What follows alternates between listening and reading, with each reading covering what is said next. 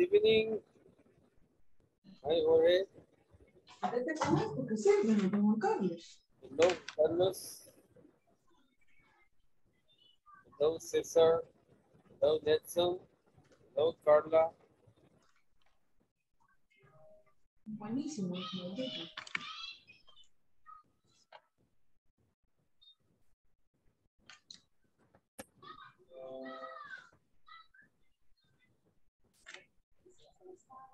Hi, Giovanni. Carlos.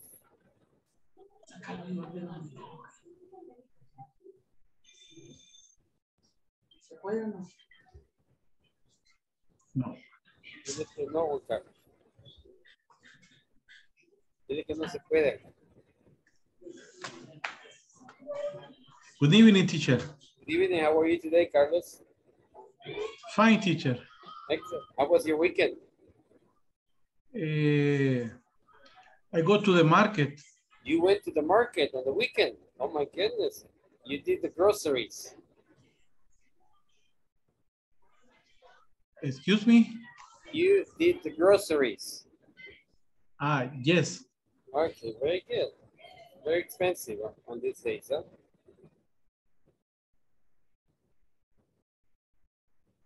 All right. Good evening, teacher. How are you? Good evening, Cesar. How are you today? I'm fine, thank you. You? I'm doing fine. Thank you for asking. And tell me, any special this weekend? No, I was very busy. So you had to work. Yes. Oh my goodness. Yes, me too. I had to work, but it's fun though. It's fun to work on the weekends. Mm-hmm.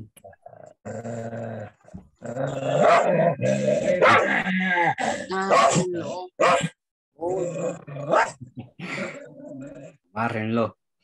Dice Esmeralda, ay, no. Dice. No, Ah, sorry. It's my puppy. your puppy, ese parece un tiger. No, Parece un tigre, no parece. sorry. Papi es así pequeñito, es ese. It's little. Es pequeño, pero tiene vozarrón. Lo siento. That's okay, that's okay. Hi, Nelson, how are you? So, very good. Are good. It's nice aprender algo nuevo. Okay, very good, very good. Try something new. Try something new.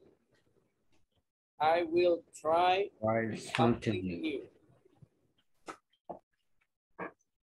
All right. Try learn something. Yes. I will try something new. That's the way you say it. I will try something. All right, very good, excellent. Well, welcome to everyone. Today is Monday, our 6th class, and I'm so happy to be with you and be part of your learning process. We have been learning a lot of things. Last week we were talking about the present simple, the structure of the present simple, and we learned how to say things that happen in our work day. So things that we do at work, and those are called daily activities. Daily activities in general are things that we do, like for example, I brush my teeth every day, I have lunch, I have breakfast, I take a shower. But at work is different. At work, we have to say the activities that we practice every day, or the activity or the task that we are responsible to do every day. For example, if you are responsible to check the emails, you say, I check emails on Mondays. If you're responsible to write letters, you say, I write letters on Tuesday. If you're responsible to organize meetings, you say, I'm responsible to organize meetings. If you are responsible to call clients, you say, I have to call clients on Wednesdays or Tuesdays or Fridays afternoon. And if you have to talk to customers, say, I talk to customers every day. So in the case that you are in charge of talking to customers, then those are the activities that you learned last week, and you learned how to say it, you learned how to write them, you learned the structure of the sentence as well. ¿Alguna pregunta de eso que hicimos la semana pasada? Algo que usted diga, no me quedó bien claro esas oraciones. Today we're going to add something else to the sentence. We're going to add the frequency, adverbs of frequency. We're going to learn what an adverb is and what it does to the verb. So that is where we're heading today. Okay, ahora vamos a aprender acerca, le vamos a adherir otra pieza más del speech a la oración. Le vamos a adherir un adverbio de frecuencia. Vamos a ver qué es un adverbio de frecuencia y para qué lo usamos en la oración. Vamos a ver cómo es que este adverbio de frecuencia afecta al verbo. How the adverb of frequency modifies the verb. Eso es lo que vamos a ver hoy. Sé que está bastante emocionante. Vamos a tener unas readings también, exercises, y donde nosotros vamos a aplicar o vamos a ver los adverbs of frequency apply to the context of the reading, donde se ha aplicado al contexto de la lectura. Y es ahí donde nosotros aprendemos más, cuando vemos la palabra en contexto. Se aprende más, porque no de esa forma especial. Ok, that is where we are heading to today. Ahí es donde nos vamos a ir hoy. Pero antes de comenzar, quiero darle las gracias a los que han trabajado en la plataforma y los que tengo solamente dos de sus compañeros que no sé saber si no han podido entrar a la plataforma o tienen dificultades acá de hacer los ejercicios en la plataforma. Tengo a Jonathan, todavía no está Jonathan con nosotros, y tengo a Edgardo Resto. Vamos a ver si tengo a Edgardo Pineda, ¿verdad? Es el otro Edgardo. No sé si es lo que está pasando. Bueno, pero cuando entre vamos a ver qué es lo que está pasando. Ok, entonces vamos a comenzar con la clase. Si you have no question, hello Maria. You have no question, we'll start with the class. And we're going to do, before we do the readings, antes de hacer las lecturas, vamos a ver qué es un adverb. ¿Alguno de ustedes me puede decir qué es un adverb y para qué se usa? Anybody. Anybody is cualquiera. Anybody. Anybody. Anybody es cualquiera. Cualquiera de ustedes. Que si quiere ganar los puntos primero.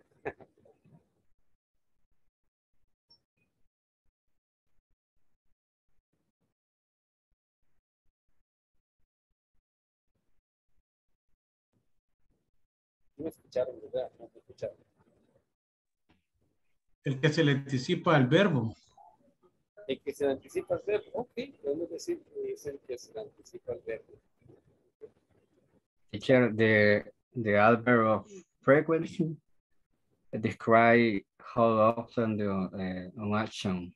Ese sería adverb of frequency, pero solamente el adverbio. Solo el adverbio. What is an adverb and what it does in a sentence? Is a word that modifies a verb Yes. or an adjective or another adverb? Yes, it's a word that modifies either an adjective, a verb, or another adverb. Yes. Entonces, eso es un adverbio. Es como, it's like if we're talking about the adjective. Adjectives modifies nouns, ¿sí? Modifican los nombres, ¿verdad? Entonces, un adverb también hace eso, pero adverbio. Modifies the verb. Yes. O modifies another adverb o modifies an adjective, es lo que hace el adverb. Ahora le ponemos al adverb, le ponemos la palabra frequency. Ya viene a ser adverb of frequency. Allí es donde el compañero de ustedes dijo, sí, el adverb of frequency es lo que dice qué tan frecuente una acción takes place. Yeah. How often an action takes place. Yes. Ese sería el adverb of frequency, ¿sí? Y la estructura del adverb, la estructura de esas oraciones, the subject, plus el adverb, plus the main verb. Plus the main verb. Yeah. Esa sería la estructura que vamos a estar siguiendo y que we're going to follow and that we are going to be practicing whenever we are creating our own sentences. Por ejemplo, tengo, si yo digo Juan Carlos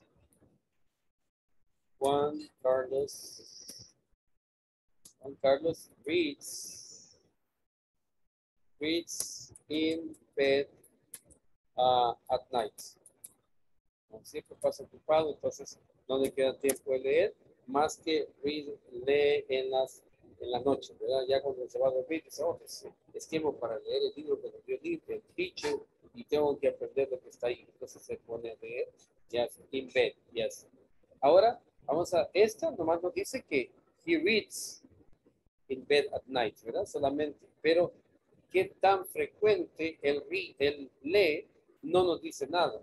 Y eso es lo que vamos a hacer hoy. Vamos a agregarle ese adverb. Y la estructura dice que ¿dónde tengo que colocar yo el adverbio, Juan Carlos? Después del sujeto. Después del sujeto, ¿sí? O puede decir en medio de el verbo y el subject y el sujeto. Puede decir así también, ¿verdad? Entonces, yo digo Juan Carlos sometimes reads in bed at night. ¿Bien? Ahí ya le puse yo una frecuencia, ¿verdad? Pero, Senia Judith, ¿qué me dice ese adverb of frequency que yo puse sometimes? ¿Qué me dice a mí eso? Algunas veces, Pero, Juan Carlos algunas veces lee en su cama por la noche, sí, pero, ¿qué son algunas veces? Una vez, 2 veces, 3 veces, 4 veces. ¿Cuánto es eso? que no es frecuente. Pero, ¿qué no es frecuente? ¿Cuántas veces? Una vez, 2 veces.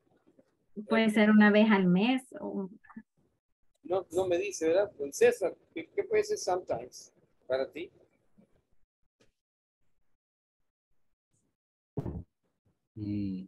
Contables. ¿Cuántas veces puede ser? Sometimes. Las veces que quiera. Entonces, no nos dice, ¿verdad? Entonces, Ujú. a los adverbs of frequency les damos un porcentaje para más o menos tener una idea. Por ejemplo, si yo digo, Carlos reads, sometimes reads in bed at night, and sometimes we're going to put it's equal to 50%. So, entonces ya sería 15. Si es al mes, serían 15 veces, 15 días al mes. Si es por semana, serían 3 o 4 días por semana. Entonces, a los adverbs of frequency les vamos a dar un porcentaje para que nosotros podamos ubicarnos más que todo qué es lo que nos estamos refiriendo cuando decimos un adverbs of frequency. ¿Ok? Entonces, esos son los adverbs of frequency. Y alguien de ustedes dijo que they often modify, ¿verdad? They can do many things in a sentence. Dijeron que describe, ¿qué dijo la compañía? Describes a verb. ¿Qué más dijo la compañía?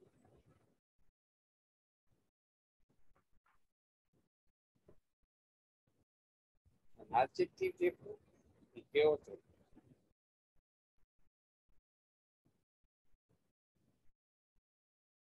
Another adverb. Another adverb, yes. Entonces vamos a escribir eso.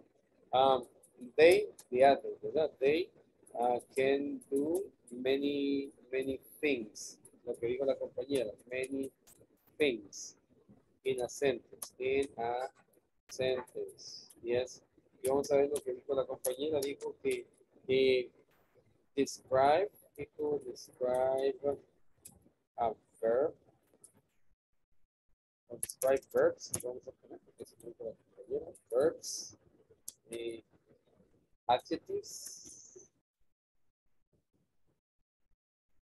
And another adverb. Okay. Okay. O le vamos a poner, no, another, vamos a poner other adverb. Other adverbs. A poner la S aquí. Okay. Entonces, they can do many things in a sentence. Describe verbs, adjectives, and other adverbs también. Eso es lo que hace una adverb to frequency en una oración. ¿Ok? Entonces, y también dijo alguien allí que adverb to frequency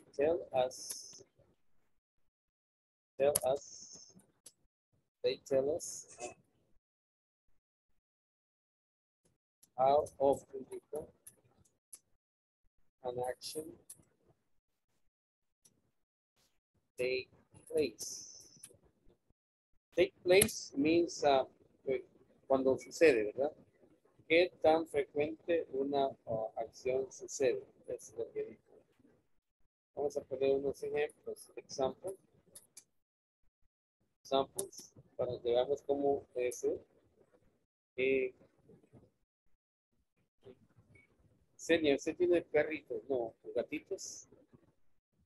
No. A turtle. A pato, a duck. No, a turtle, una tortuga. ¿Perdón? Okay, yes. Turtle.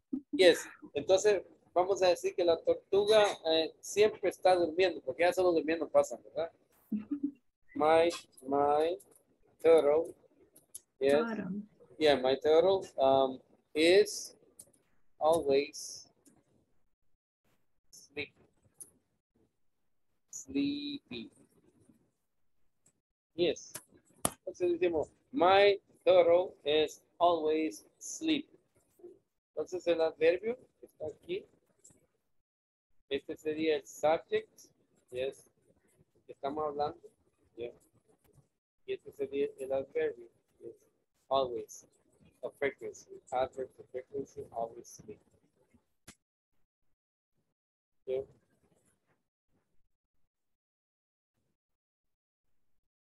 ¿Cómo decimos que nuestro maestro siempre nos da, a menudo, no siempre porque sí, a menudo nos da homework?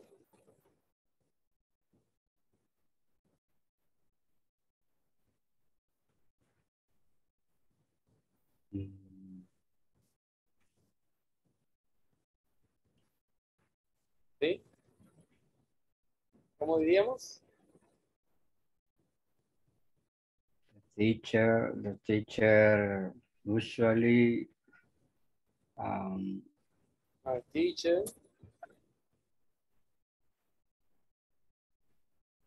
usually, okay? Usually nos da tarea.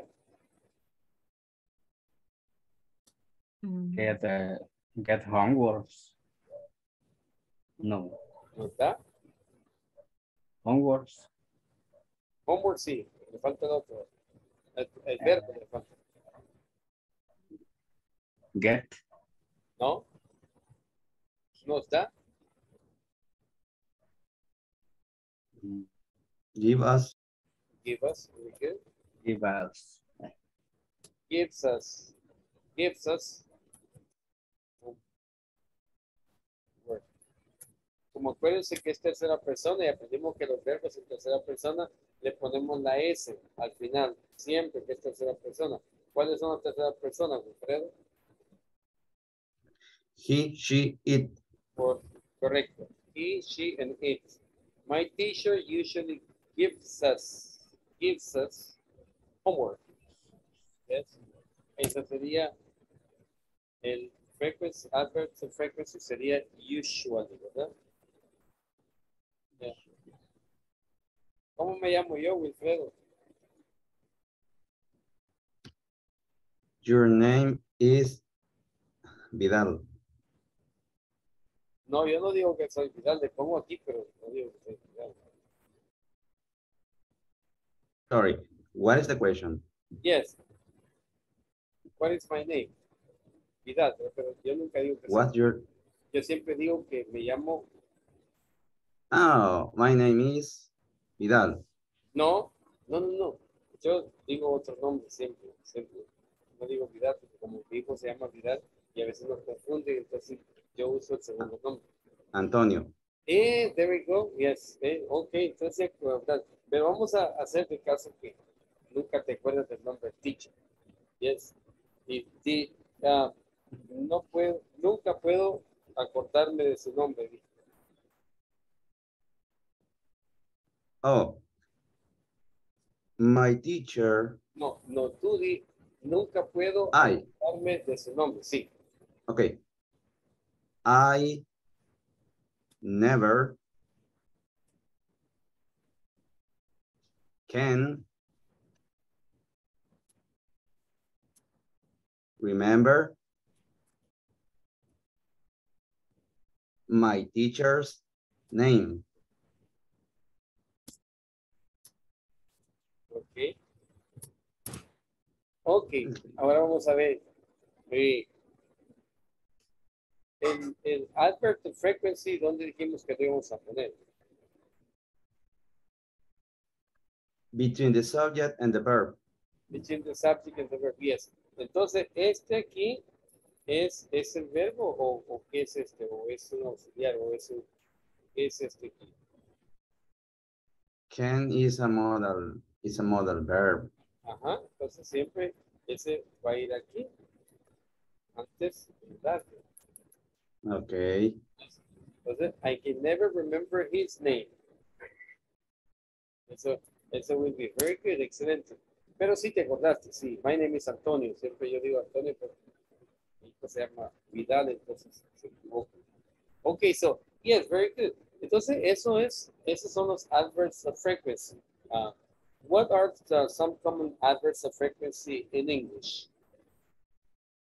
Always. Always. Usually. Always. Usually, yes. Sometimes. Sometimes, yes. Rarely. Rarely. Often. Often, yes. Seldom. Pardon, I'm sorry. Seldom. Seldom, yes, seldom, yes. Never. Never. Ok, so tenemos de 0 a 100%. Ok, esta palabra aquí, hay dos pronunciaciones a ella y las dos son válidas, dependiendo de con quién está hablando. Por ejemplo, hay unos que dicen often, ¿ya? Y otros dicen often. Es Inglaterra o es norteamericano, pero los dos son válidos. Often y often es válido. Si alguna vez le escucha often, no hay que pensar que lo están mispronouncing. ¿Ok? Es often or often. Very good, excelente. Entonces, ya. Estos son algunos adverbs de frequency que son más comunes, ¿verdad? Y what do they mean? Estamos a what do they mean? Yes, eso es lo que tenemos que contestar. What do they mean? Para nosotros y cuando nos vamos a decir. Por ejemplo, el always, ¿qué quiere decir? Siempre. Siempre, que sería, le vamos a dar un valor de el 100%, ¿sí? Le vamos a dar un valor de 100%, el always. Luego, el que le sigue sería que usually and often, ¿verdad? Normalmente. Yes, usually And often, yes. Often, yes. Y a ese le tenemos que dar otro porcentaje, que le vamos a dar como el 95%. Of course, van a haber otras tablas que se van a leer y van a decir, oh, esto quiere decir 50 o 60%. Esto no, más o menos estamos, we are doing this one so we can see, we can position ourselves to the adverb of frequency. In the case that if we say always, we mean 100%. Yes, there's no other option. It's 100%. Or whenever we said never, it will be 0%, right? And we're gonna place sometimes, le vamos a dar sometimes. Yes, le vamos a dar, we're gonna give a percentage. Sorry, a percentage sign. Sometimes le vamos a dar nosotros ¿qué le podemos dar? Usually often, almost always, un 50%.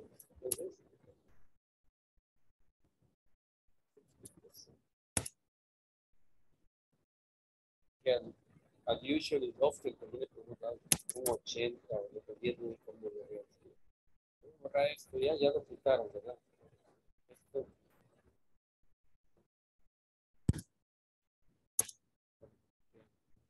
Sometimes diríamos eso y seldom o not very often, seldom, the word seldom, que sería también not very often. Podríamos dar un 20% en nuestra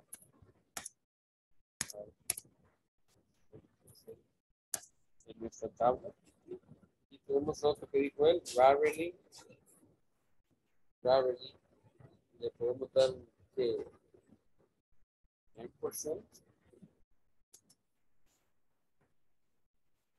10%.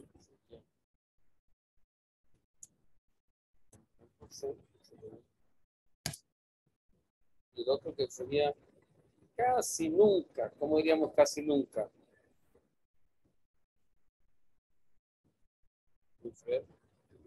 Nunca. Hardly. Casi nunca. Hardly. Casi nunca. Hardly ever. Hardly, yes. Hardly ever. Yes.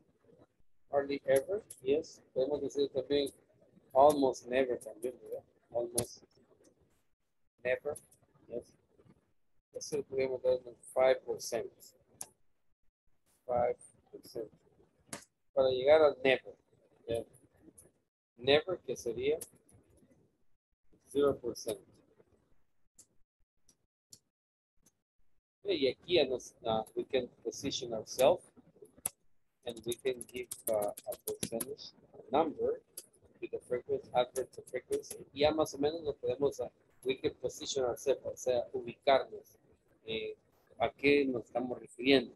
En el caso de que diríamos, sometimes I sometimes write report in the week. Yeah, ¿cuántos días estoy hablando que hago reportes? ¿De cuántos días? If I say, I sometimes write reports at work. ¿De cuántos días estoy hablando? Si trabajo 6 días. Si es el 50%. Si es 3 days. 3 days, yes. Si es el 50%, thank you very much, Miguel Espinosa. Si es el 50%, es 3 days, ¿verdad? Pero si yo digo, I hardly ever o almost never write reports, ¿de cuántos días estoy hablando? Posiblemente 1 day, ¿verdad? 1 day, hardly never. Pero no quiere decir que never. Si yo digo never, entonces sí, no. Nothing at all. O rarely, si es el 10%, 2 días a la semana, rarely. Yes. Algo así. Entonces, pero con esto usted se puede posicionar, ¿verdad? Se puede posicionar y usted puede decir how often, yeah, how often you do something. Yes. Yeah. Con eso usted puede decir how often you do something. Yeah. que puede posicionar usted con esto que estamos aprendiendo. Entonces, 100% means always y 0% means never. ¿Estamos ahí? ¿Ya? Entonces, está más o menos, no. Es an easy way to remember them. Es una forma más fácil de recordar los nombres. ¿Ok? Entonces, ¿alguna pregunta de esto? Una pregunta, teacher. Sí, caballero. Aquí utilizando el traductor, para ser sincero, en la palabra seldom y rarely, ¿cuál es la diferencia? ¿O es lo mismo? Seldom. Aquí, seldom. Sí. Este sería raramente, ¿verdad? Ajá. ¿Y la de abajo? Rarely sería raramente, ¿verdad?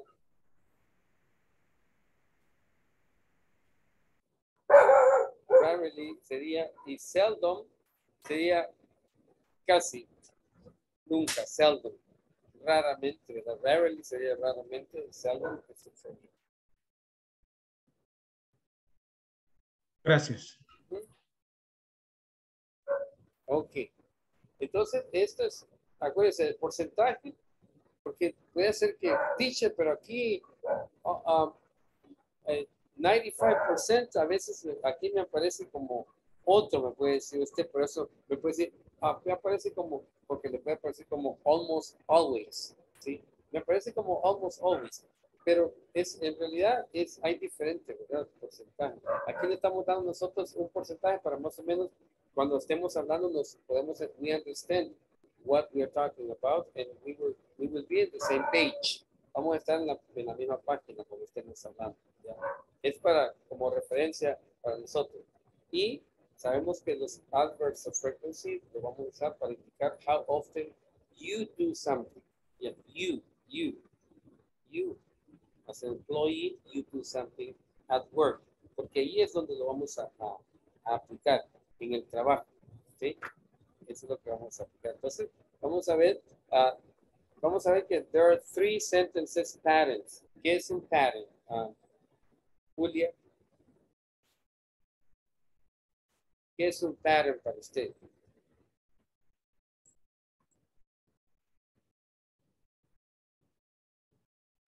Julia. Good evening, Julia. Sí, hello. No había escuchado esa palabra, teacher. Okay. ¿Alguien que haga un pattern, más o menos, qué es lo que tiene como un pattern? Teacher, could you spell it? Huh? Please, could you spell it, please?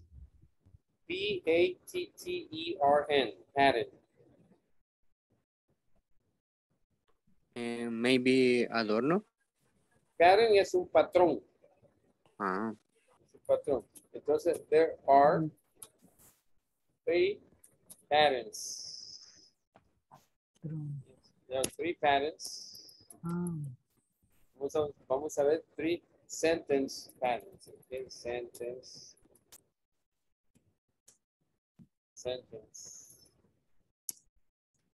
The 3 sentence patterns que vamos a ver of adverbs of frequency.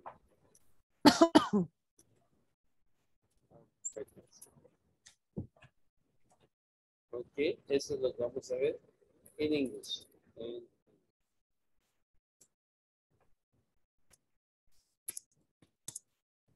Vamos a ver primero. Por ejemplo, el primer patrón sería el verb to be. Vamos a usar el adverb. Y ya vimos anteriormente, vimos una oración usada el verbo to be, ¿se acuerdan? Es el verbo to be. Entonces, este patrón es donde nosotros usamos el verb to be. Entonces sería el subject plus el verb to be. Is, she is. Después le vamos a poner Margarita. Margarita is never late for work. For class. Yes. Margarita is never late for class. ¿Sí? Entonces, ese patrón es donde usamos el pattern. Dice, that pattern is where we use the verb to be. Margarita is never late for class. Ese es el primer patrón. ¿Ya? Y tenemos otro patrón. El otro patrón sería que vamos a usar, cuando vamos a usar el adverb plus a verb. Adverb plus verb. Ahí es donde siempre usamos, siempre va el subject en la oración. Entonces, dice que el adverb, we usually, tenemos el adverb ahí, y viene el verb. Yes, we usually, we usually have our English class, yes, at what? At 8:30. 8:30 p.m. So más siempre. We usually have our English class at 8:30 p.m. We usually have our English class at 8:30 p.m. Entonces, el patrón es este. Adverb, que tenemos aquí el adverb, sería el usually, plus el verb, que sería el have. Yes. Usually have our English class. Y el otro patrón es el que mencionó la señorita, donde dice que el adverb puede modify another adverb. En ese caso tendríamos el verb, el verb plus adverb plus adverb. Tendríamos ese patrón. Ese patrón lo tenemos que aprender nosotros de memoria. ¿Bien?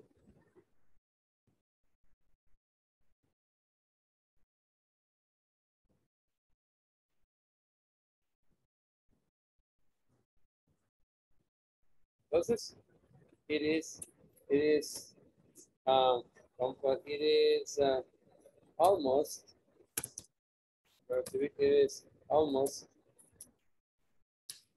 it is almost always cold in winter. It's almost always cold in the winter. Este país no, ¿verdad? Eso no se aplica. It's winter y está haciendo calor. It is almost always cold in the winter. Entonces tenemos el verbo, el adverb plus another adverb.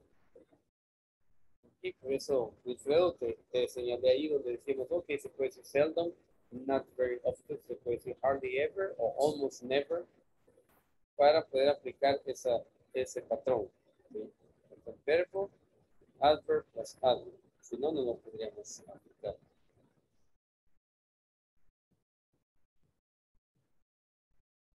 Ok. Entonces, voy a borrar esto de aquí para poder dejar siempre la tabla que tenemos ahí como referencia. Entonces, como dijera yo, que el 95%, vamos a decir, hola. Vamos a decir que el 95% el 95% de tiempo Dennis pasa enfermo.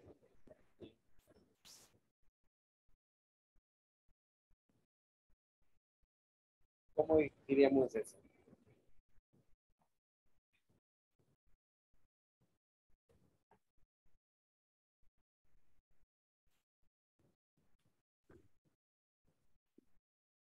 Dennis is usually sick. Yes, usually. Dennis is usually. Dennis is usually sick. Yes. Dennis is usually sick. Yes, eso estaríamos diciendo un 95% el 80% del tiempo. No. Pregunta el bus, dice, where is Dennis? Y le dice Juan, you know, Dennis is usually sick. Yes. Entonces ya sabemos que Dennis casi todo el tiempo pasa enfermo.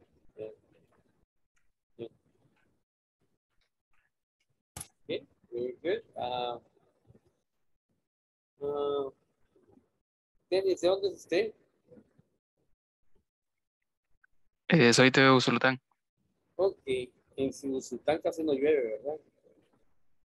No, solo todos los días. No, entonces no podemos. Bueno, entonces podemos decir que llueve todos los días en el Sultán.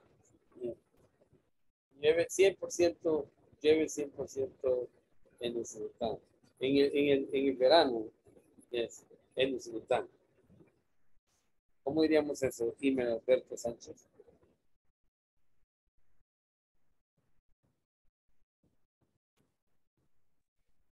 In Usulután, always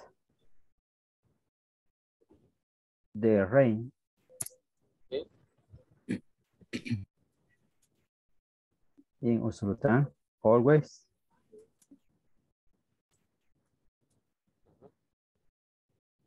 Raining. it's raining. It's raining.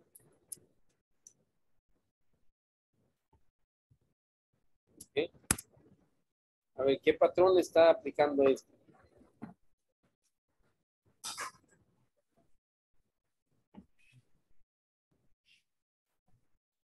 ¿Cuál de los tres patrones le está aplicando?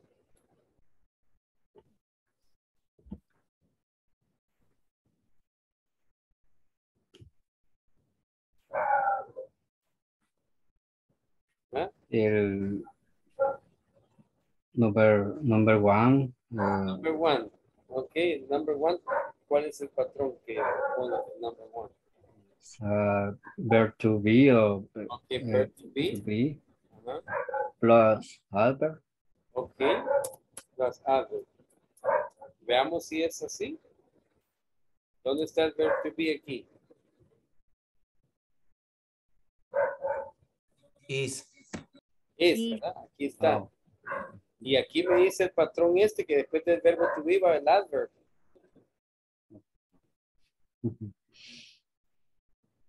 Entonces no estamos... El adverb is always. Sí, ajá. Pero está antes del It's incorrect the phrase. Pero está antes del verbo y el patrón no dice así. El patrón dice que pongo el verb to be después el adverb. Entonces no es ese patrón que le estamos aplicando. ¿Qué patrón le estamos aplicando? Acuérdense que tiene que seguir los patrones que estamos aprendiendo. Ah.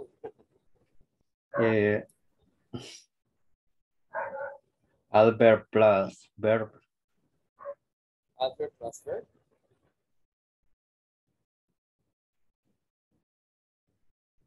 Jonathan, dígame.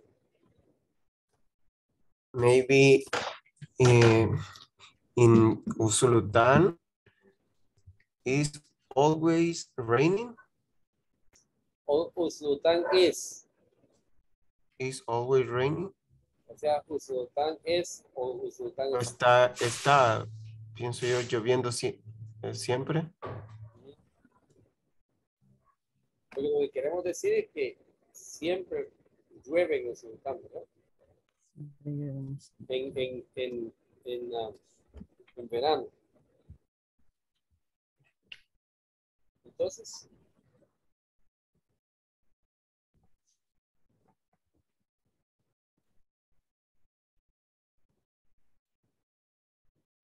¿cómo empezaríamos?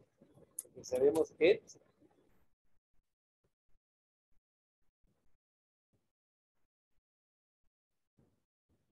It always. ¿Qué más? Rain. Very good. Rain. Ajá. Y con In ese, Usulután. In Usulután. ¿con ese o sin ese? Con S. S. Con S. Very Rains. good. In summer, ¿verdad? Summer. ¿A dónde? In In Usulután. Ahora ve el patrón. ¿Cuál es el patrón?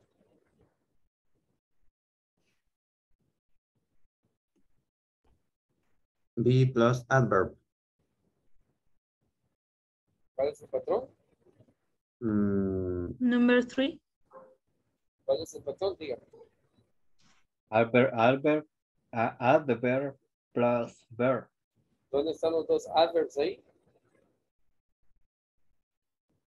Number 2. Number 2. Sí. Adverbs plus verbs. Adverb plus verb. Yes, ese es el patrón. Adverb plus verb. Entonces el it es el subject, ¿verdad? Subject plus adverb plus verb. Y este sería el complement. ¿Sí? Este sería el complement. El summer and el spring. ¿Sí?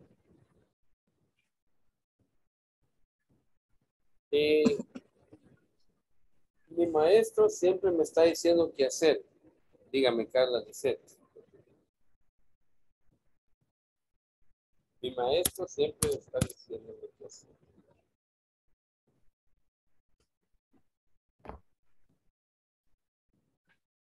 The teacher. Mi maestro. My teacher. Usually. Usually. No, perdón. Always. Always. Okay.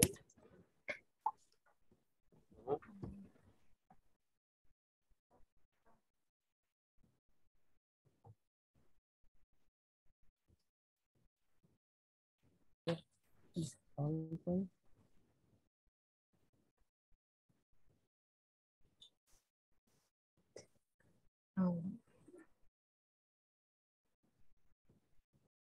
¿Alguien que le ayude? My teacher always tell me to do. Telling. Always say me to do.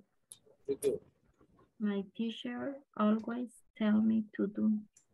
Okay. Alguien, Wilfredo, ¿me puede traducir esa oración que dice ahí? Mi profesor siempre me dice hacer. Ok. Y lo que yo dije, mi profesor siempre está diciéndome qué hacer. In that case, it may be my teacher always is telling me what to do.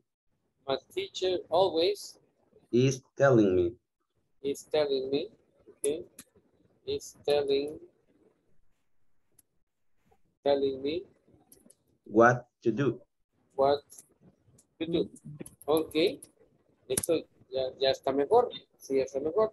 My teacher always is telling me what to do. La única cosa es que no cumple con ningún patrón. ¿Qué patrón está aplicando ahí? Está bien todo, Wilfredo, solamente que está scramble, está, ¿cómo se llama? Revuelto, ¿sí? Okay. Vamos a buscar el patrón que está usando ahí para arreglar esto, para unscramble it, tenemos que irnos con un patrón. Vamos a ver, ¿podemos aplicar el primer patrón ahí? No. No, ¿verdad? Porque tenemos el verb to be y dice que después viene el adverb y aquí está un adverb. Sí, tengo un adverb ahí, pero ¿y esto? My teacher is always telling me what to do. There we go. Oh my goodness. Hoy sí, ¿verdad que sí? Ya cuando vemos, cuando aplicamos el patrón, ya es más fácil hacerlo, ¿sí? Ahí sí ya, ahora sí, ¿sí? My teacher is always telling me what to do. Entonces, el patrón que tenemos es el verb to be plus adverb plus adverb, ¿sí? Ahí estamos bien. Y entonces, ¿qué sería este? My teacher, ¿qué sería? Sería el subject.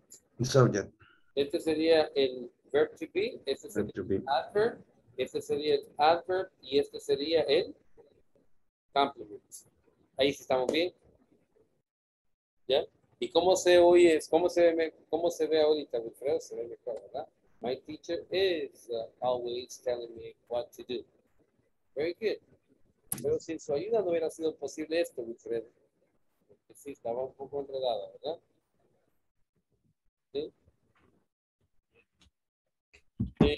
Ok, vamos a ver si hacemos otra. Y le vamos a pedir a Miguel Espinosa que nos diga que usted tiene jardín atrás de su casa, Miguel Espinosa. Yes.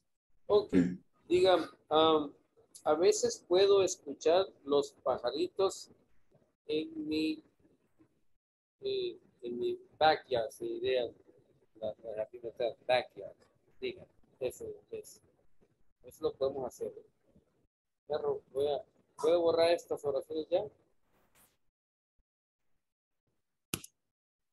Ok. Vamos a ver.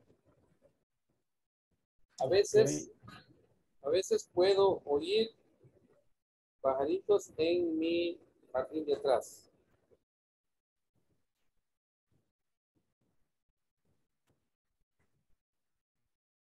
Okay.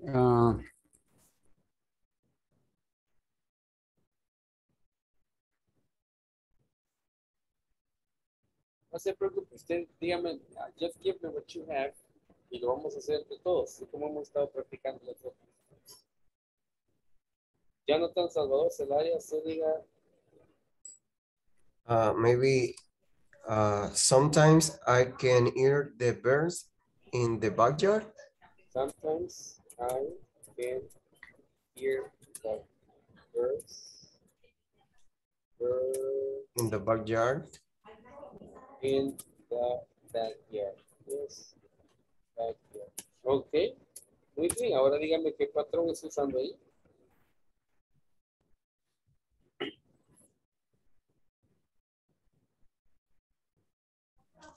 The second. The second, okay. Adverb plus verb. Maybe. Second sería adverb plus verb. Ok, ¿dónde está el adverb aquí? Aquí está el adverb. ¿Y dónde está el verbo? Tiene que ser después del adverb. Yes. I can't hear now. It's incorrect, yes.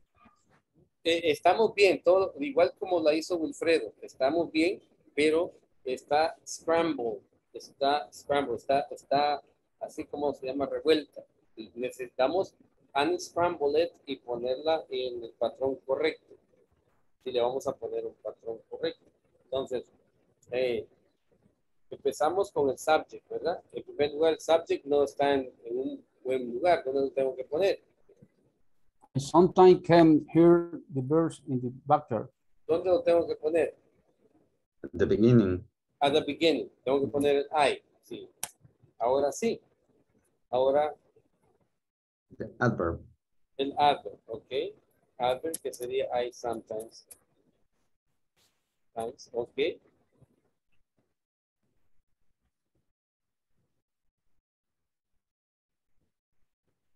¿Qué sigue?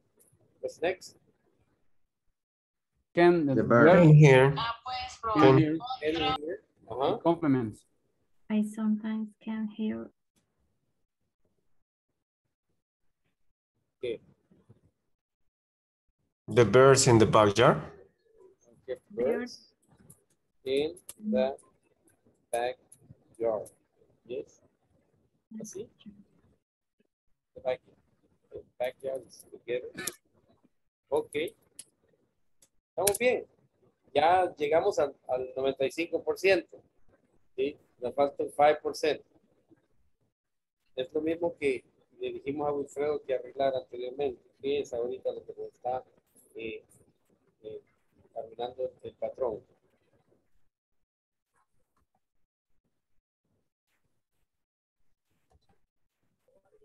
Dijimos que era el segundo patrón, ¿verdad? El adverb plus verb. Yes. Ok, entonces si es el segundo patrón, tenemos aquí el adverb, muy bien, excelente. Y aquí, ¿qué tenemos? Can to hear. To be, It's a verb. ¿y este?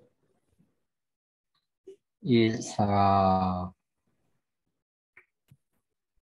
It's a verb too. It's a verb too. Ok. Entonces no pueden haber dos verbos juntos. Entonces, No van tú ahí, teacher. este es un moral verb. Yes. I can sometimes. There we go. Yes. I can sometimes hear birds in the backyard. Ahí estamos bien.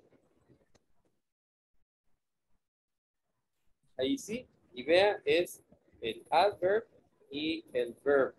Entonces, y aquí tenemos el complement, aquí tenemos el subject y aquí tenemos el moral verb. Está modificando el verbo here. Yes. It's here. Está modificando eso. Very good. Excelente. Good job. Oh my goodness.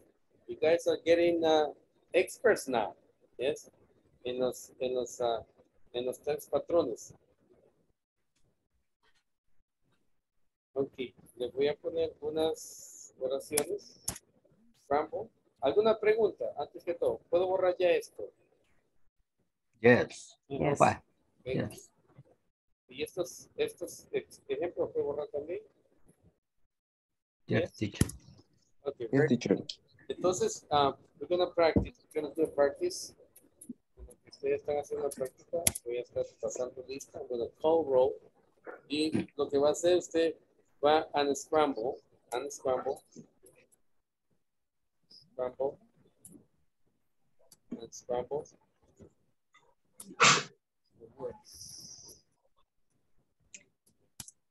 It works. Vamos a ver. Dos. Sí. Todavía no dije. Yeah. La otra sería sing shower always.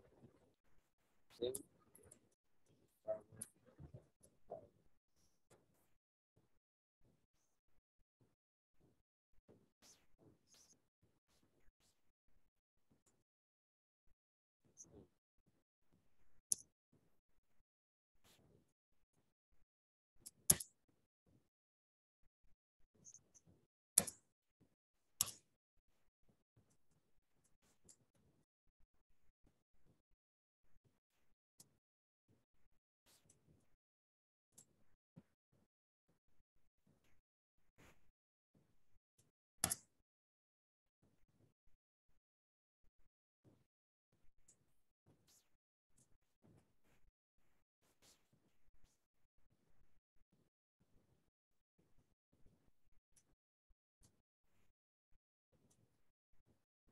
Siempre tomando en cuenta, taking in consideration the three patterns that we have learned.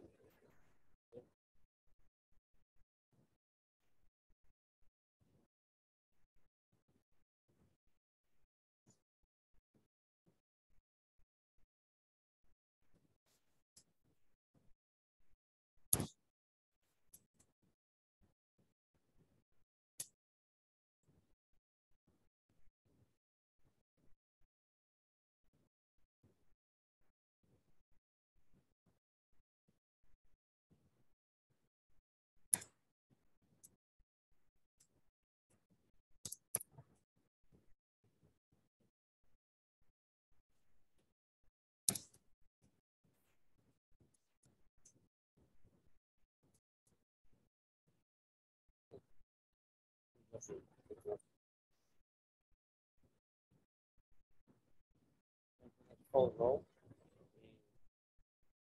César Manfredi, ¿se vio? I'm here, teacher. Thank you, sir. Dennis Vladimir Vázquez Ramos. Present. Thank you, sir. Teacher, sorry, no copié completas las oraciones. Me too. Me too. Está en blanco la pantalla, teacher. Eraser. Okay.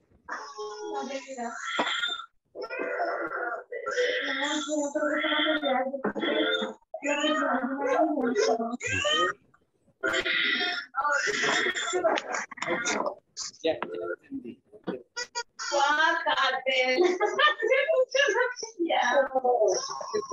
No.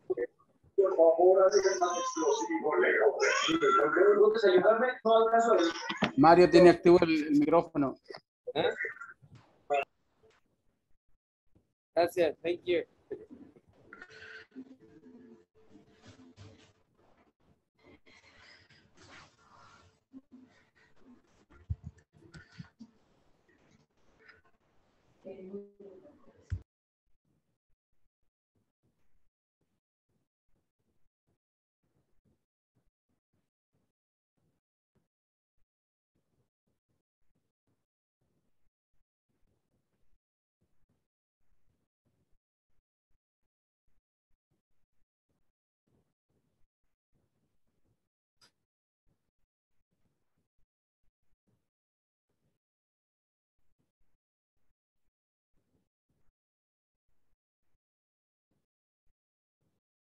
¿Puedes copiar?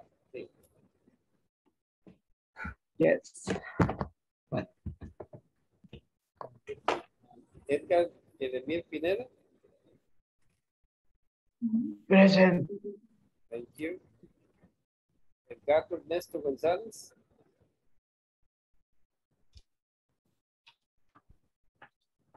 Emerson Eli Moreira. Present, teacher.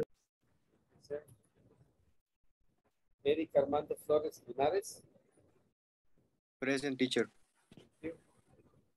Giovanni Alexander Ramos.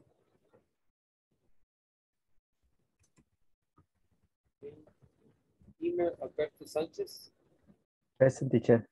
Thank you, sir. Jacobo de Jesús Gómez. Present, teacher. Present, teacher. ¿Quién es? ¿Quién me dijo present? Giovanni.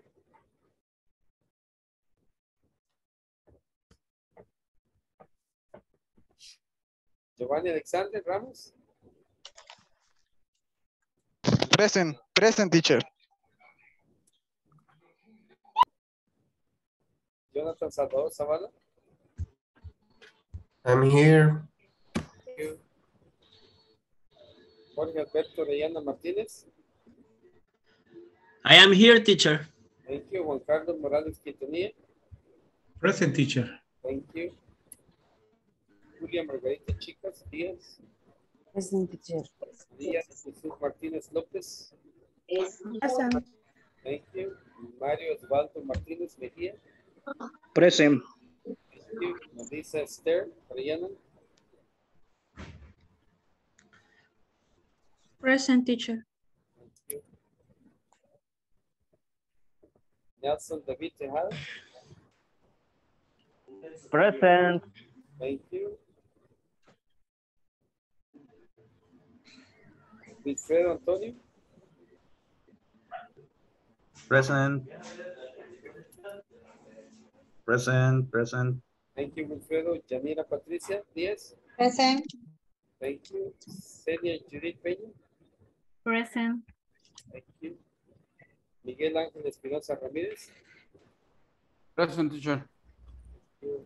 Present. Esmeralda Noemí. Present. Carla Lisette. Present. Thank you. And Janet Esmeraí Guzmán.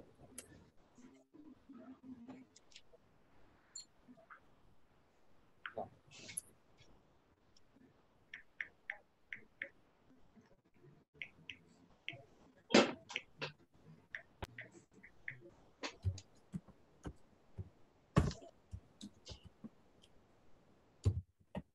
Ok, entonces y ya las terminamos las oraciones.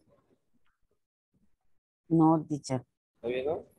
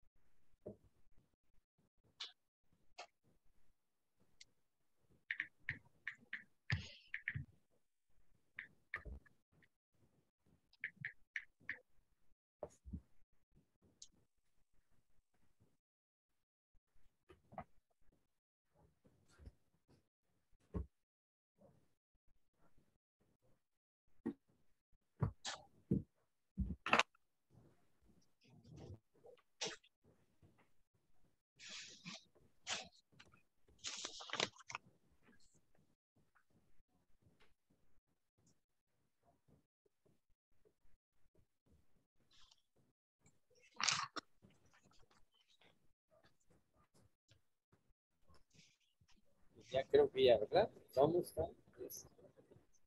Aquí, vamos. Mario me hace la primera y Gómez la segunda. Miguel la tercera. María de Jesús Martínez la cuarta.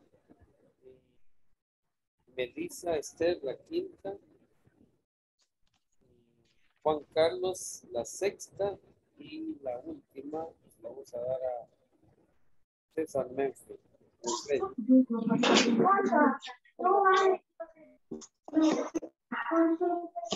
Ok, comencemos. Number one. El gimnasio. No la he hecho todavía. ¿Cómo no? Pero es que hay palabras que, por ejemplo, me quedó así, ¿ve? Es que me quedó algo raro. The jeans, the jeans rarely to goes. Ok, vamos a ver. Tenemos la primera, ¿verdad? Entonces, la primera sería, usted dice que la primera le puso el gym. The gym. The gym. Goes.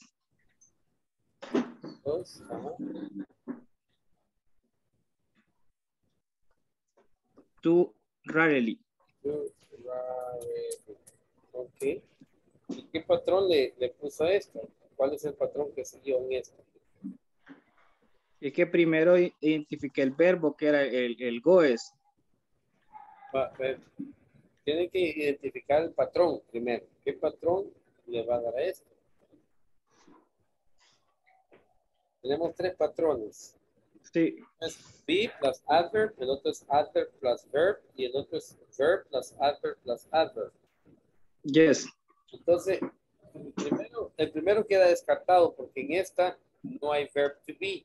Entonces, correcto. El primer patrón no está. Entonces, ¿cuál es el próximo que sigue? Adverb plus verb. Adverb plus verb, sí. Entonces, ¿dónde está el verbo aquí? Tenemos aquí el goes, ¿verdad? Sí. ¿Y el adverbio dónde está? Está al final. Entonces, está mal colocado, ¿verdad?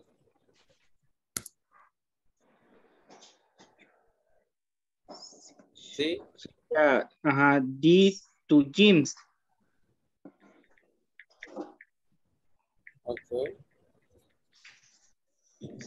Did to gym.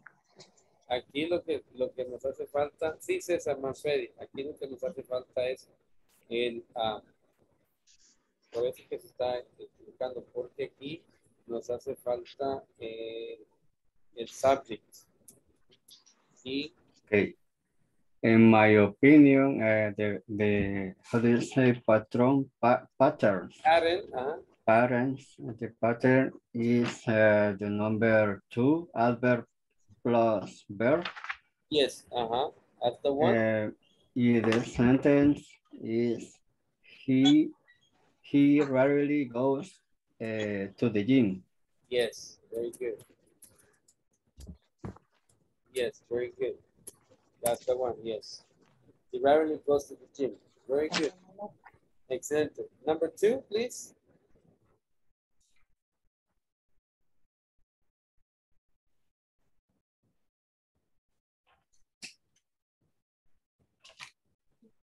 Hello, number 2. I almost away singing shower.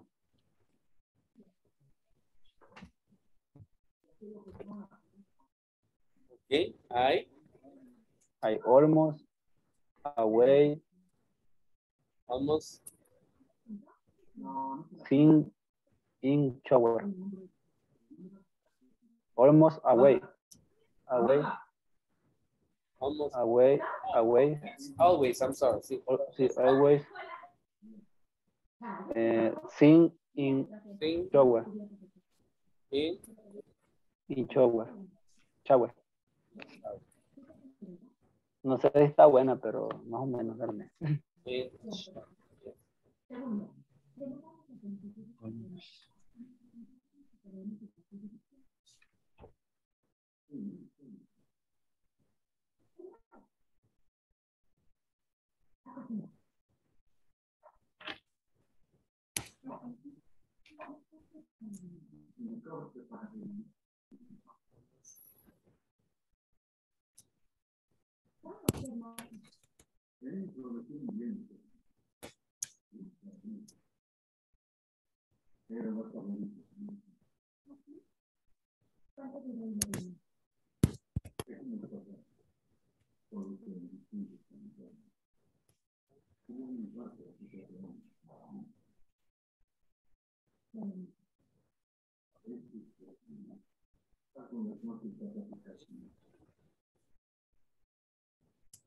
Almost.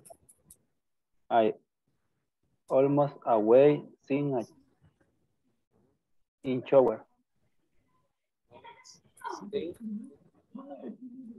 in the shower. Sí, ¿verdad? Sí, lo único que el D no aparece.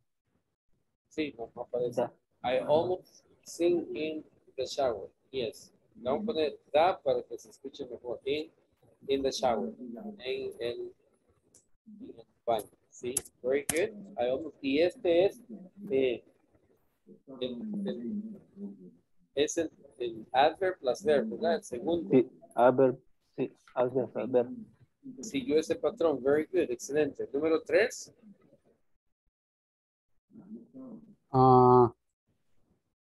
Miguel almost never is early. Miguel almost never Is early. is early. Number 2. Number 2. Pattern number 2. Number 2. El number 2 dice adverb plus verb. ¿Sí? Yes. Pero, ¿y el otro almost?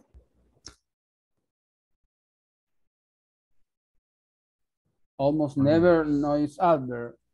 El almost es un adverb y never es otro. Oh. Okay. Almost is never early. Miguel almost is never early. It's almost never early. Early. Sería early. Okay. Y no, Miguel almost is never early. No. Tiene never. Miguel is almost never early. Almost never es casi nunca, ¿verdad? Okay. Almost never. Okay. Okay. Next.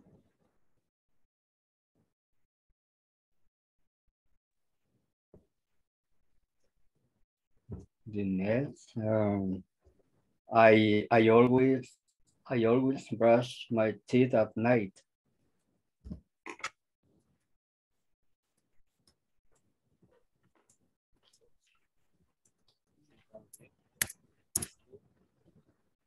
Cada oración estaba asignada a uno de ustedes, ¿verdad? El otro que le asigné la oración. A mí me ha asignado una teacher. Ok, ¿cuál es, please? La 4, pero la compañera la hizo. Ok. ¿Pero qué tenía usted en la 4? La que el compañero acaba de decir. Igual. I always brush my teeth at night. Ok, así la tenía. Very good. Así la tenía. Excelente. Buen trabajo. ¿Sigo con la otra? Se la asigné a otra persona. A menos que Okay. otra persona no la haya hecho. Okay. A mí. Ok, please. The laughing are always. ¿Perdón? They are laughing always. Laughing. Laughing. They are Laughing. They on. are. Okay. Mhm. They are laughing. Laughing is the laughing on. Yeah? Laughing on. Ok, ¿y qué patrón siguió aquí? The verb to be plus adverb. Ok, Ah. este sería el verb to be. Mhm. ¿Y dónde es el adverb? The adverb is the end. In the end. Entonces, It is the number 3 verb plus adverb plus adverb. Adverb. No. No. Sí, Sene, you did think? They are always loading. Laughing. Laughing. Sí, very good, sí. The pattern is adverb más verb. No. No, está bien, sí, pero el patrón es ese. Porque si fuera adverb plus verb, este sería el adverb y este sería el verb. The pattern is verb to be plus adverb. Yes, verb to be plus adverb. Verb to be plus adverb. Yes, very good. Ese es. Okay. Very good. ¿Alguien más me faltó? Ok. La número 5 falta. Snows rarely. Aquí está. Yo tengo la número 5, pero no sé si está bien redactada. Mira, no se preocupe. Vamos a practicar. Let's go ahead. Yo la puse, it snow, he's rarely in winter. It's no. No, he's rarely. No. It's rarely. In winter. Se lo agregué. In winter. Winter. Ok. Ok. ¿Alguien nos puede ayudar?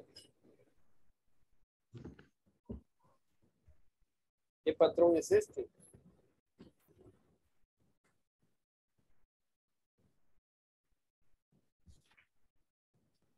¿Alguien? ¿No?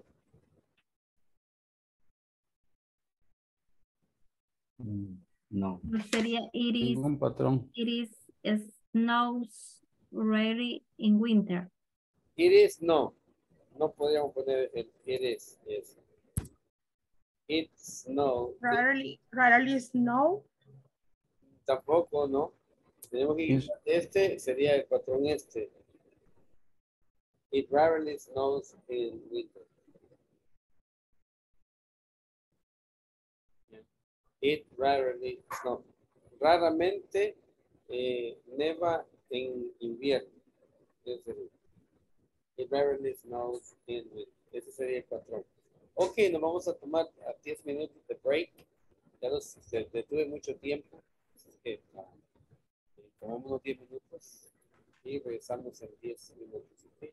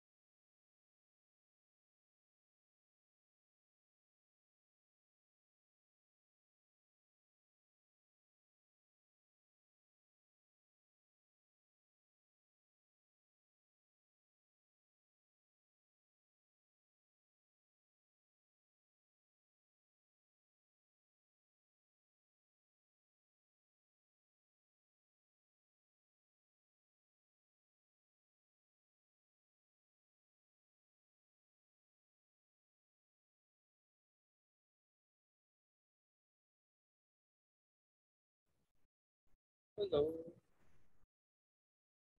Back.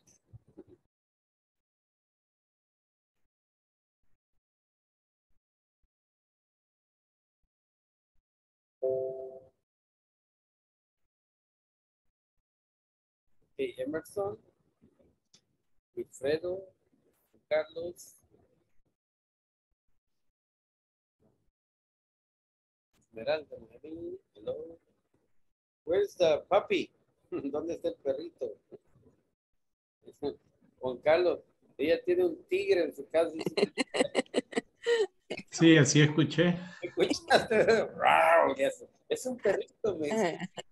It's my baby. It's a baby. Oh my goodness, that's a grande. Okay, very good. Let's go back to the class, and what we're gonna do now, we're gonna practice the reading. Where we're gonna see some adverbs of frequency included in the reading. Okay, and it says that say how frequently I do an activity in the workplace. Ahora lo que vamos a hacer cuando le toque hacer su actividad, o sea, decir qué es lo que hace en su workplace, ya no va a decir solamente I check emails on Mondays, sino que va a decir I usually, or I sometimes, or often, I rarely, I never. Va a usar el adverb of frequency, ¿ok? Para que empiece a practicarlo. Entonces, how often do you check your email at work? Sería una pregunta que quisieran usted. Y en el caso de Jorge Alberto, ¿cómo contestar usted? How often do you check your email at work? I check the mail twice a day. Ok, eso sería una word, pero estamos Okay. I check email sometimes. I sometimes check email. I sometimes check email. Good, hay que practicar eso. I sometimes check emails. Yes. Okay, and Mario, how often do you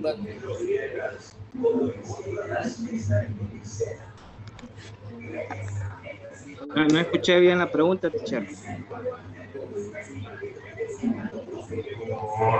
Hola, hola. Yes.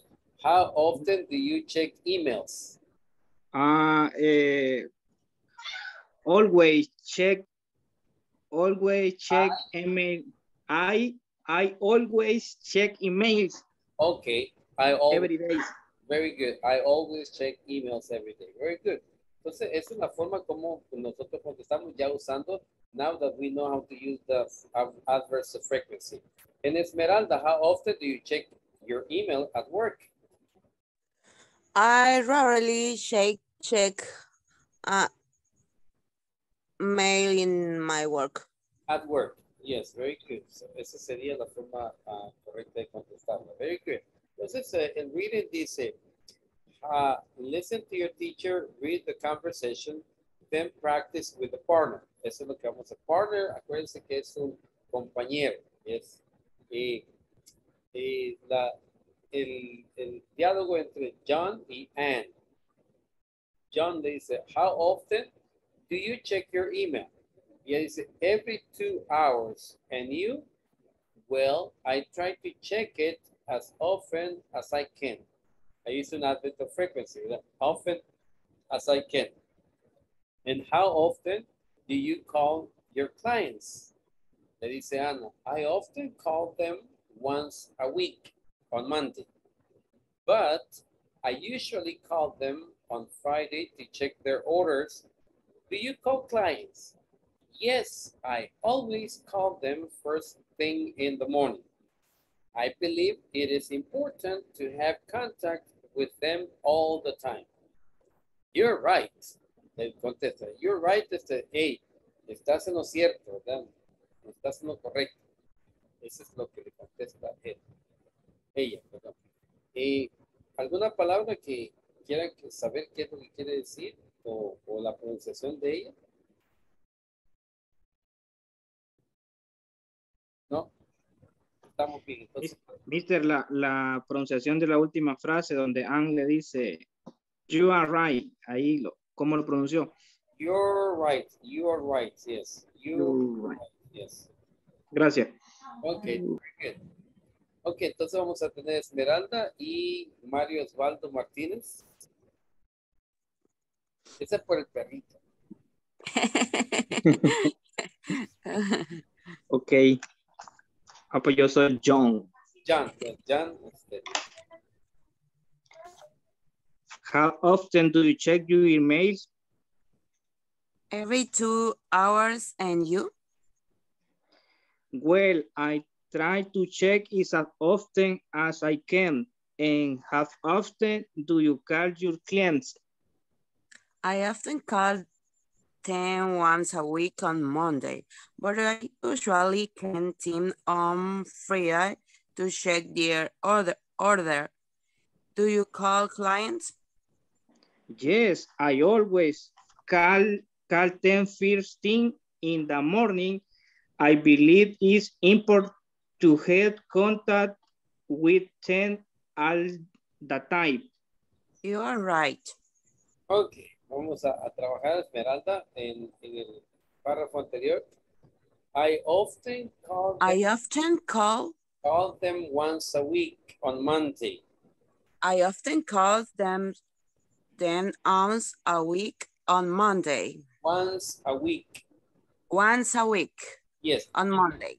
I often call them once a week on Monday. Yes, but I usually call them on Friday. I usually call them on Friday. To check their orders. To check the orders. Their order. Their order. Order. Mm-hmm. Their order. Their order. Mírame la boca.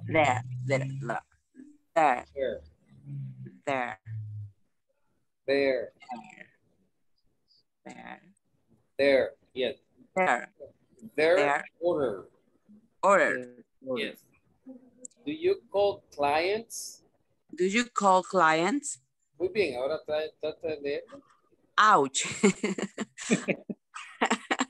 I often call them once a week on Monday, but I usually call them on Friday to check their order. Do you call clients? Very good. Ahora, Mario, vea. Yes, I always call them first in the morning. Yes, I always call them first thing in the morning. First thing, lo mismo que Esmeralda. Thing. First thing.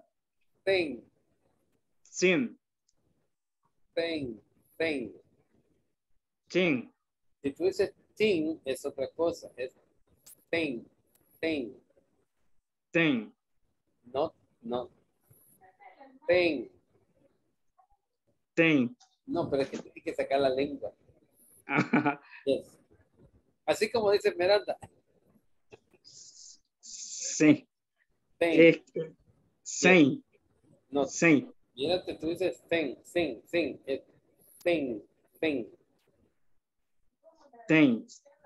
No se te ve que saca la lengua. Ahí sí. Thing. Ahí sí. Thing.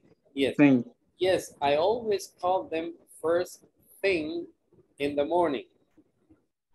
Yes, I always call them first thing in the morning.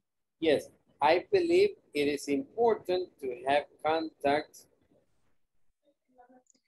I believe it is important to have contact with them all the time.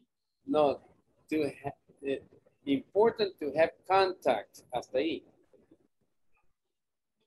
Important to have contact. To have. Have. Have, yes. Have. It's important to have contact. Important to have contact with them all the time. With them all the time. Yes, ahora léelo tú solo. Ouch. Yes. Desde el inicio. No, yes, I always. Yes, I always call them first thing in the morning. I believe isn't important to have contact with them all the time. No, no se te entendió, no. I believe it is important to have contact with them all the time. I believe Creo que tiene que tratar de leerlo más despacio. I believe it is important to have contact with them all the time. All the time. All the time. All the time. Yes, very good. Estamos bien. Excelente. Ya se te entendió mejor. Very good. Okay, good job, good job. Jonathan y Gómez Jacobo de Jesús, por favor. Who's first?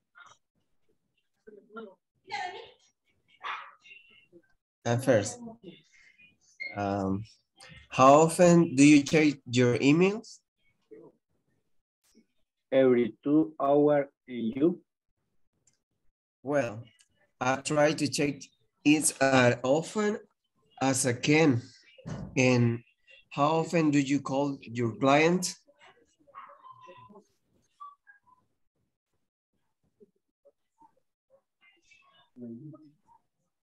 I often call them once a week on Monday, but I usually call them on Friday to check their order. Do you call client? Yes, always call them first thing in the morning. I believe it is important to have contact with them all the time. You're right. Okay, good job, good job. Donde dice, I believe it is important. Ese es como se tiene que ir, porque si tú dices, I believe it, es otra cosa. Tiene que decir, I believe it is important to have contact with them all the time. Léelo así. Okay. Yes, I always call them first thing in the morning. I believe it is important to have contact with them all the time. Está, perfecto. Good job, good job. Thank you. Wilfredo Luna y Juan Carlos, please. Wilfredo va a ser John y Juan Carlos Ann. Okay. Okay. How often do you check your email? Every 2 hours. And you? Well, I try to check it as often as I can. And how often do you call your clients? I often call them once a week on Monday, but I usually call them on Friday to check their order. Do you call clients? Yes, I always call them first thing in the morning. I believe it is important to have contact with them all the time. You are right. Okay, good job, good job. Okay, solo una pronunciación ahí. No es pronunciación, sino que es word stress, donde dice it is important. Si tú dices it is important, no, es otro word stress. Entonces, okay. It is important. Yeah? It is important to have contact with them all the time. ¿Léelo así? It is important to have contact with them all the time. Ahí está bien, ahí está mejor. Very good. It's important. Okay, understood. Yes, very good. Juan, la otra es donde dice, I often call them once a week. No 11, once a week. I often call them once a week. Very good. Ahí estamos. Very good. Excelente. Good job. Dennis y Melissa. Melissa Esther. Dennis versus John y Melissa Ann. Okay. How often do you check your email? Every 2 hours. And you? Well, I try to check, but I try to check it as often as I can. And how often do you call your clients? I often call them once a week on Monday, but I usually call them on Friday to check their order. Do you Yes. call clients? Perdón. Clients? Yes, I always call them first thing in the morning. I believe it is important to have contact with them all the time. You are right. Very good. Excelente. Excelente. Solo una observación. Cuando nosotros leemos I often call them, no decimos them, es them con la E. Y la palabra que le sigue se lee once. Once es una palabra de frecuencia. Acuérdense que aprendimos las palabras de frecuencia donde decíamos twice, 3 times a week, once a week. Entonces esa es una de esas palabras, once a week. I often call them once a week. Veámoslo así. I often call them once a week. I often call them once a week. I often call them once a week. Very good. Ahí estamos. Very good. Good job. Okay. Thank you.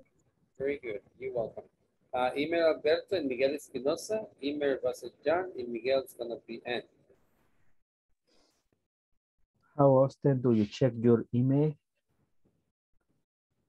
Every 2 hours. And you? Well, I try to check it as often as I can. And how often do you call your clients? I often call them once a week on Monday, but I usually call them on Friday to check their order. Do you call clients? Yes, I always call them first thing in the morning. I believe it is important to have contact with them all the time. You are right. Very good. Good reading. Thank you. Thank you very much. Julia Margarita and Janina Diaz, please. Sí. How often do you check your email? Every 2 hours. And you? Well, I try to check it as often as I can. And often do you call your clients? I often call them once a week on Monday, but usually call them on Friday to check their order. Do you call clients? Yes, I often call them first thing in the morning. I believe it is important to have contact with them all the time. You are right. Okay. Very good. Excellent. Thank you. Senia, Judith Peña y Jonathan Salvador.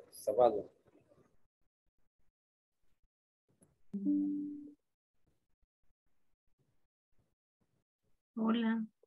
Hola. Jonathan, te está diciendo hola. I'm here. Sorry. How often do you check your emails? Every 2 hours. And you?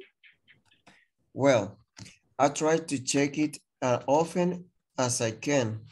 And how often do you call your clients? I often call them once a week on Monday, but I usually call them on Friday to check their order. Do you call clients? Yes, I always call them first thing in the morning. I believe it is important. Sorry. That's okay, that's okay. I believe it is important to have contact with them all the time. You are right. Very good. You guys are right. Very good. Excellent. Good job. Thank you. Cesar, Freddy, y Carla Lisette, please.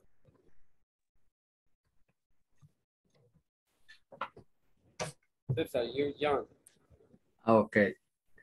How often do you check your email? Every 2 hours, and you? Well, I try to check it as often as I can. And how often do you call your clients? I often call them once a week on Monday, but I usually call them on Friday to check their order. Do you call clients? Yes, I always call them first thing in the morning. I believe it is important to have contact. I believe it is important to have contact with them all the time. You are right. Okay, Cesar, I believe, esa es una expresión, I believe, y luego sigue, it is. I believe it is important. Yes, very good. I believe it is important to have contact with them all the time. I believe it is important to have contact with them all the time. You have contact. Contact. Very good. La otra que le voy a ayudar es con la palabra but. Yes. No es put, sino que es but. Ana, y donde dice Monday, but I usually call them. Entonces, acuérdense que la U es una A. But, cuando lo lee, se lee como but. Okay. Sí, léamelo otra vez. But I usually call them on Friday to check their order. Very good, very good. Excelente, good job. Emerson, Eli Moreira y Mari Martínez, please. No. Okay. How often do you check your email? Every 2 hours. And you? Well, I try to check it as often as I can. And how often do you call your clients?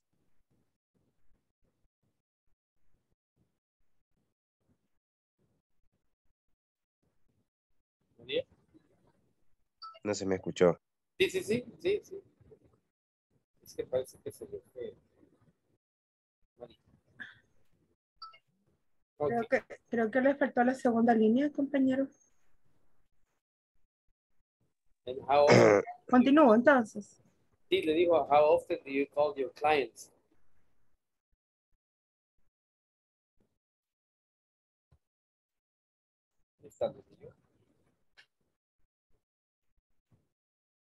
Sí, continúe, María.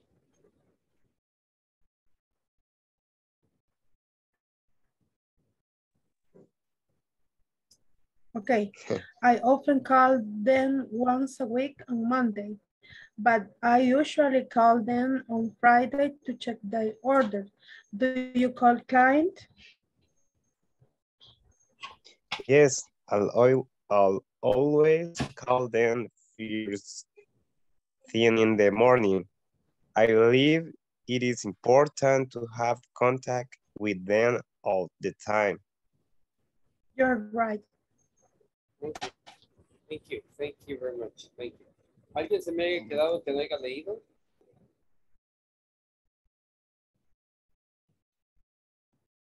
Eric, yes.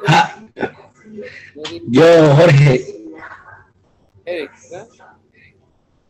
Y yo, Jorge. Janet Guzmán.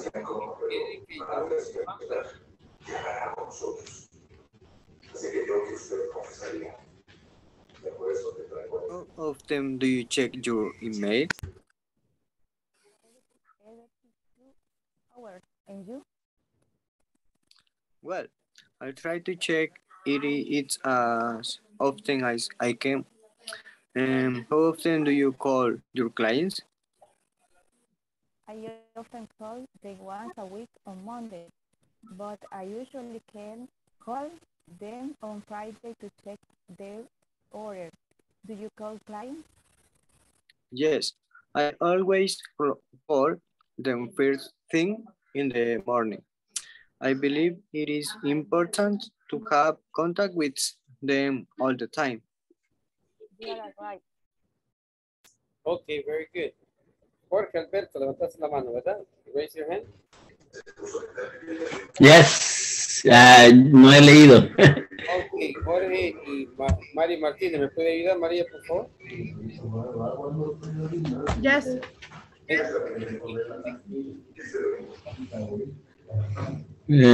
So I am young.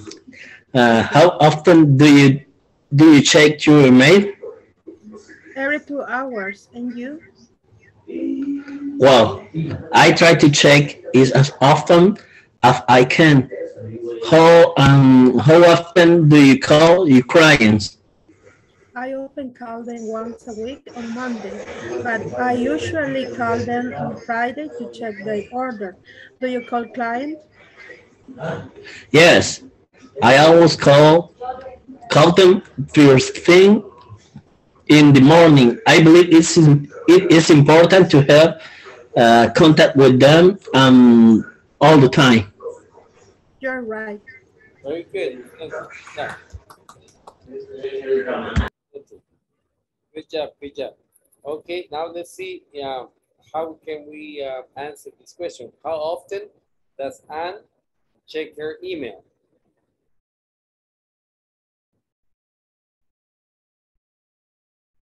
Every 2 hours. Every 2 hours. And why it is important to check the email every day? Anybody? Yes. Why? Why? Because always I have contact with all the clients all the time. Okay, because you can find new things in your emails as call me now, I need to talk to you.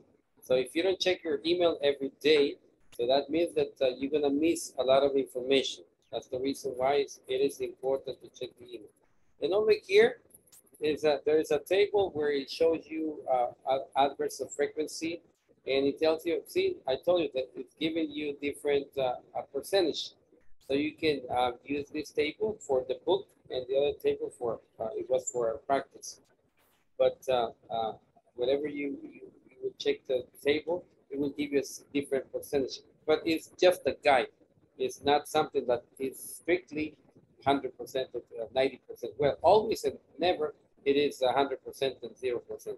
The rest of them you can manipulate as you wish. And over here it says complete a list of your activities you do in a regular week. Tomorrow I'm gonna check this one for you. You're gonna bring me these activities. I always check my emails every morning. I often talk to clients on Tuesday. I sometimes have meetings with my boss. I hardly ever talk to the secretary at work.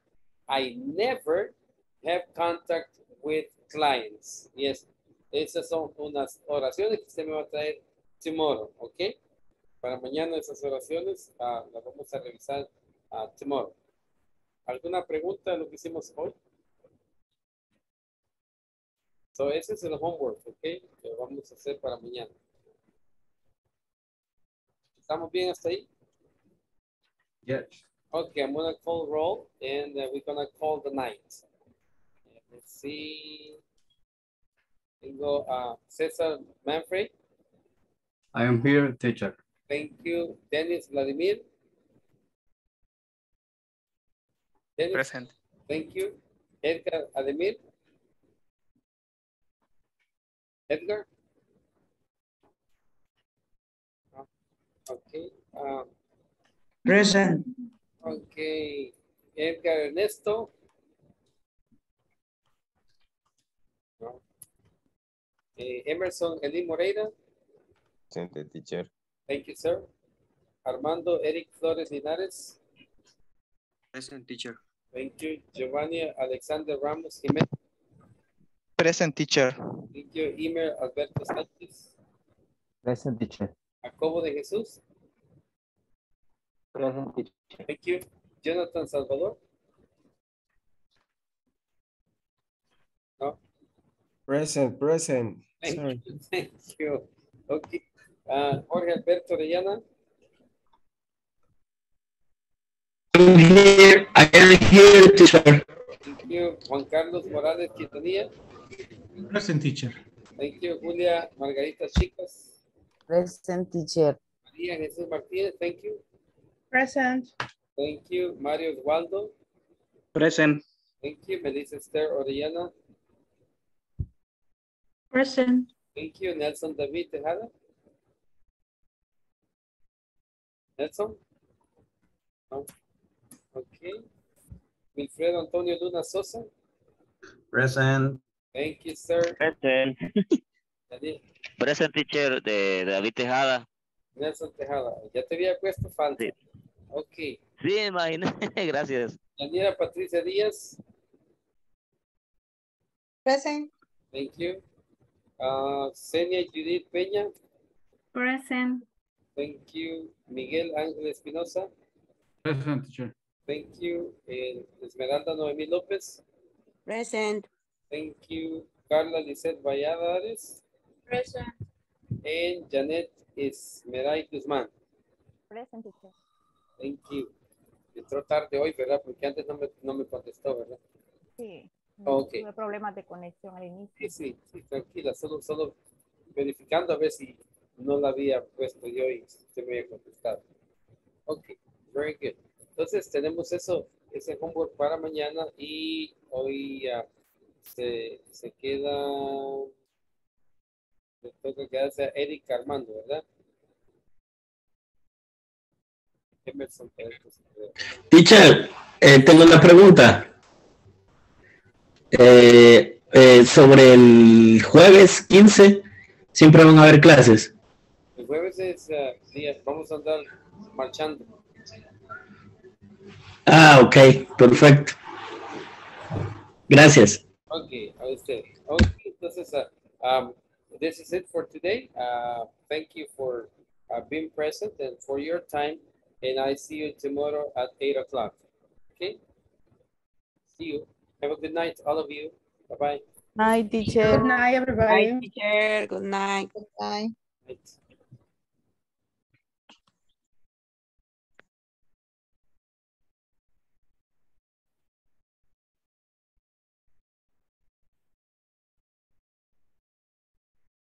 Hello, Eric. Hi, teacher. Hi, how are you? Fine. And you? All right. ¿Te habías quedado ya tú? Sí, eso le iba a decir, pero no me dejó hablar el compañero. Y pues, porque te quedaste, porque Eric no estaba, ¿verdad?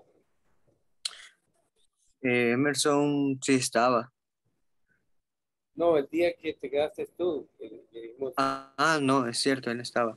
Sí, por eso. Y hoy, antes de que dije, pues, Eric ya pasó. Entonces, Sí. gracias. Okay. Por eso le iba a decir, pero hubo esa interferencia. Sí. Oh, ok. Entonces, pero, sí. Quieres quedarte otro tiempo, está bien, pero si no tienes que quedarte. Sí. No, solo quería, aprovechando, quería pedirle un consejo para pronunciación. Bueno, no me acuerdo, un teacher anterior me sugirió ver películas, pero no me acuerdo si era en español y subtítulos o inglés y subtítulos en español. El problema de ver películas es que cuando quieres practicar tu pronunciación en películas es un poco difícil porque primero lo que vas a hacer en tu mente vas a empezar a traducir, a querer saber lo que quiere decir la película, no te vas a concentrar en pronunciación. Lo que yo le aconsejo a los estudiantes es que hagan shadow. No sé si nunca boxeaste tú. ¿Perdón? ¿Nunca boxeaste? No. Ok, entonces en boxeo hay una técnica que se llama shadowing. Eso es lo que quiere decir que te pones enfrente del espejo y los ademanes los estás como imitando los ademanes. Shadowing en inglés casi hacemos lo mismo.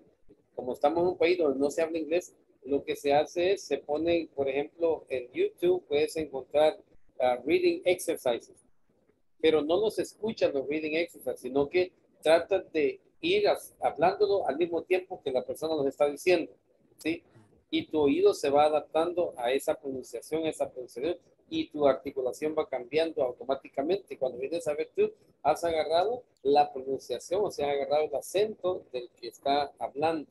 Tu propio cerebro imita esos sonidos y hay un improvement, créeme que es al mes ya vas a ver tu improvement, o sea, vas a ver la diferencia de cómo hablabas y sería bueno que te grabaras antes de comenzar ese ejercicio y al mes volverte a grabar con el mismo ejercicio y vas a ver que vas a improve a lot. Eso es lo que le aconsejo a los estudiantes y les ha trabajado mi teacher. En realidad sí trabaja, pero tiene que ser, o sea, tratar de hablar al mismo ritmo del que está hablando. Por ejemplo, canciones, cantar las canciones como las cantan ellos y imitar los sonidos, porque el lenguaje eso es sonido solamente.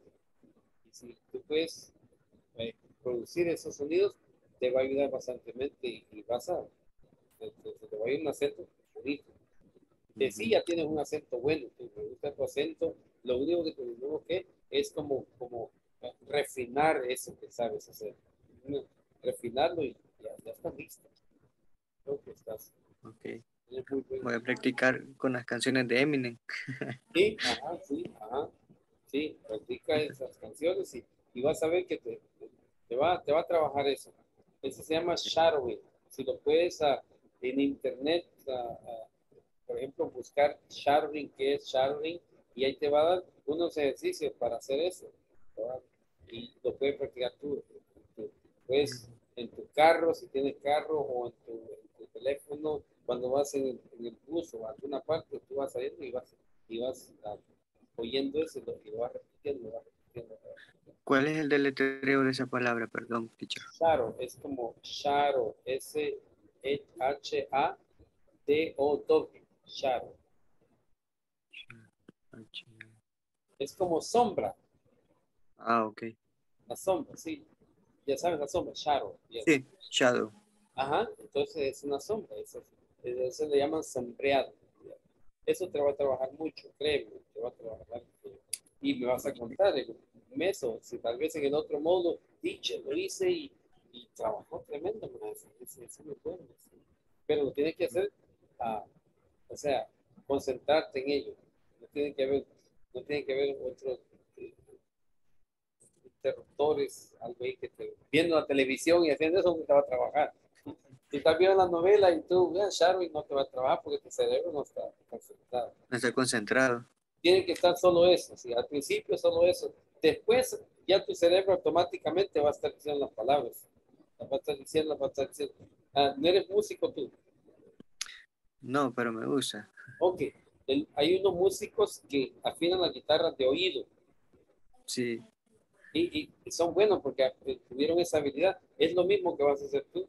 O sea, vas a hablar de oído, por oído vas a hablar. Y aprendí medio a afinar a puro.